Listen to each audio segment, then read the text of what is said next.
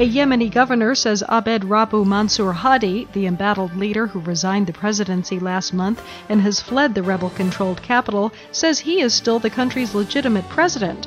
The governor of Aden, Abdel-Aziz bin Habtour, tells the Associated Press that Hadi made the comments at a meeting with him and governors from 4 other provinces on Sunday. Hadi met them in the southern city of Aden, where he arrived on Saturday and said that all actions taken since Shiite rebels stormed the capital Sana'a last September are illegitimate.